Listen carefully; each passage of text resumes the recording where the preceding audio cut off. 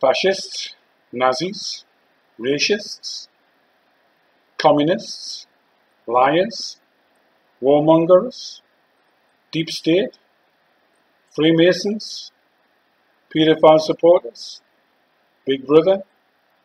Who am I describing? UKIP, the Labour Party, Conservative Party. If you watch these videos, you might change your political affiliation. The only event that comes near in history to what I'm going to describe to you is the charge of the Light Brigade. I was involved in a secret war in the Oman as a member of B Squadron 22 SAS Regiment. And first of all, I'm going to give you a build-up to what we were doing and how this event occurred. Our squadron commander died speeding through the Pyrenees Mountains, travelling from Spain to France. He behaved like Lawrence of Arabia when he was in charge of the squadron, and he died like Lawrence of Arabia. The squadron needed a new commanding officer. When you get a new commanding officer, they always wanted to prove themselves. So the new officer got everybody to march 100 miles with a pack on the back, a heavy pack. For young or younger SAS soldiers, fitness was self-discipline. Like personally, I'd run 10 miles every morning before breakfast up a hill at Hereford. Run up the hill, do a couple of laps round it, and back home. Most SAS soldiers did this type of self-discipline, keeping themselves fit. But like a footballer, you can only manage this level of fitness till you're about 33, 34. And it was the same in the SAS. The older soldiers, sergeants, were finding it very difficult to maintain this level of fitness. In fact, it was impossible. One of the sergeants was fighting and not telling anybody about his joints. His hip joints were gone. With depression and not being able to do the business, he committed suicide. Why do soldiers commit suicide? That's another reason. I nearly lost my life a few times while serving with the British Army. 4 times in Northern Ireland and a couple of other times on exercise with the British Army. I parachuted onto Salisbury Plain with B Squadron SAS. Beautiful day, low level job, but everybody managed to land safely. On the DZ, the drop zone, there was always an ambulance, and we had a 3-ton truck to take us back to Hereford. Being an ex-paramedic, I thought, I'll jump into the back of the ambulance and sleep on the way back to Hereford. Unfortunately for me, but not unfortunately, 2 sergeants pulled rank on me, which is unusual in the SAS regiment. But they thought, Nigel's got a good idea. We'll sleep on the way back to Hereford. So I got pushed into the 3-ton truck, and they took my place in the ambulance. The only difference was, I had my feet towards the cabin, and they had their heads towards the cabin. On the way back to Hereford, the ambulance crashed, and they both snapped their necks and were paralysed for the rest of their lives. Is God looking after me? I was starting to wonder. Next, this officer had us to the Rangers. We were issued SLR rifles, standard British Army rifle. Now, everybody is under the understanding that the SAS get the best weapons. That's a total false. It's not the fact at that time. We had worn out weapons. The one I was issued with, between the front sight and the back sight, because of the wear and tear on the center locking pin, it had an inch movement. So every time I fired, there's no way I'd hit a barn door. We completed the Rangers, and then the next day he took us to a valley in Wales, and we did a squadron attack up this valley.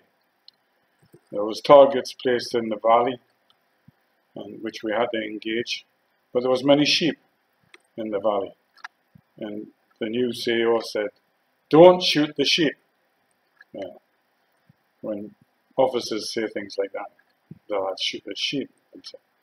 I had to go shooting one sheep about 100 yards away with this rifle I was issued, and after 6 shots I still didn't manage to hit that damn sheep. And that's how good the weapons were given to the SAS. Fortunately, when we went to the secret war in the Oman, secret war? What's a secret war? It's an illegal war. That's why it's secret. And things happen in secret wars, which I'm going to describe. Fortunately, Sultan Qaboos had an armory, and I took my SLR to that armory, dumped it, and picked up an Armalite, an American weapon. And with that, I could shoot the eye out of a sheep at 100 yards. That was the difference in the weapons. Senior NCOs had skills which they passed down. Many could speak Arabic, so before we got sent to the Oman, we learned a bit of Arabic, like Salam alaikum, alaikum salam, kif alik, alhamdulillah. Just things that to make the Arabs happy, that we appreciated that their God was the best God. Keeping the locals happy. It's called winning the hearts and minds of an Arab. The enemy were called the Adu, and they were trained by the Russian Special Forces and supplied by Russian Special Forces. Now, they had an uphill struggle. They were telling the Arabs that Muhammad didn't exist and it was all a load of bullshit. What? Your women are equal, better than goats and sheep. So they had a struggle. Sultan Qaboos was giving money. If anybody from the enemy side came over to our side, he'd give them a reward for surrendering. If they handed in a weapon, he'd give them more money. If they took us to weapon caches that the Adu had, he'd give them money for all the weapons found. If we killed the enemy, they would get a reward. Moving a body in the Oman was not an easy thing. You put them in the body bag and 4 men have to carry it. So an idea came down to cut off body parts.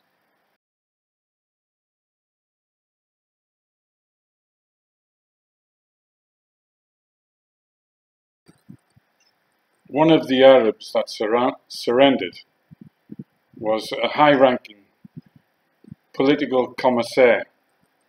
He'd actually been to Russia in a Russian barracks and been taught how to be a good communist, and taught about his weapons and how to destabilize the democracy and all the Russian propaganda. there was no need to torture anybody in the Oman to get information. They were giving us freely information.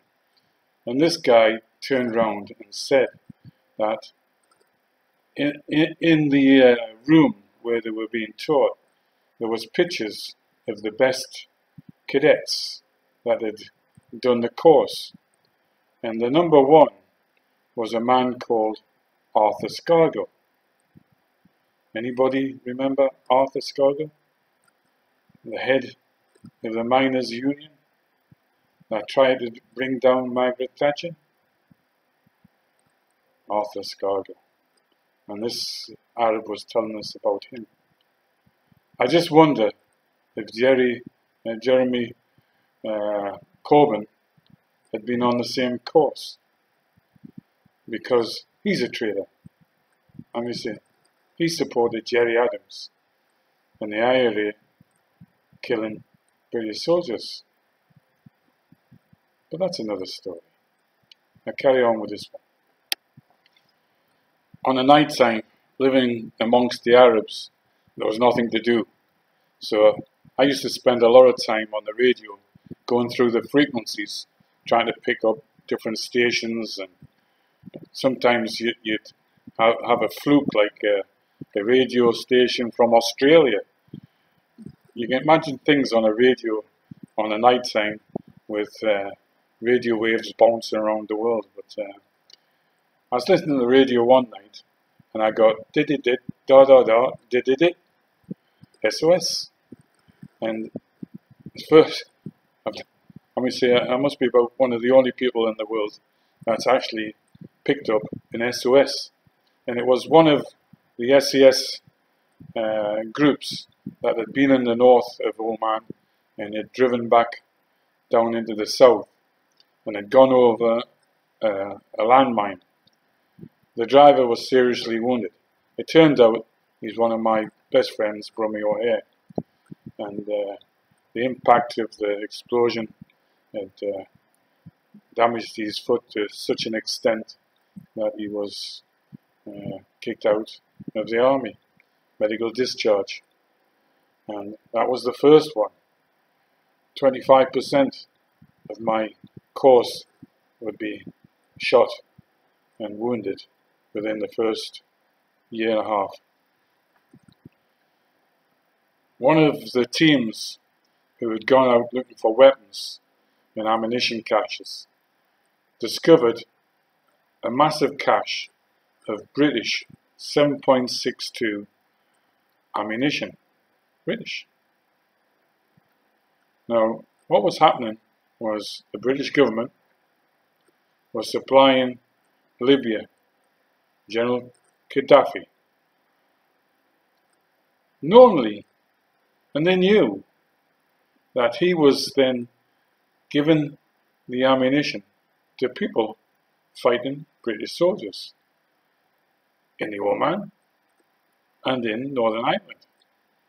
In one of the YouTube pictures of a weapons cache handed in by the IRA, you'll see the GPMG mounted in the SF on a back tripod. This is British stuff. And the American money was being used to buy ammunition and weapons, and the big supplier was Colonel Gaddafi. The British knew, MI6 knew,